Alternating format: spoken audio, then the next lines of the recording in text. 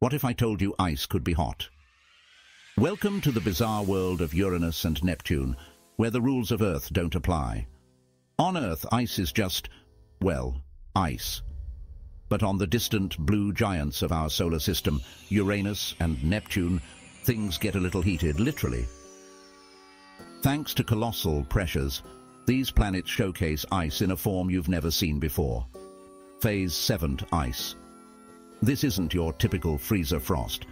Imagine ice that's warmer than your morning coffee, reaching temperatures up to 200 degrees Celsius. And it doesn't stop at warm ice. These planets hold more ice than the entire Arctic, and deep beneath their surfaces, it's raining. Diamonds. Yes, precious stones falling from the sky.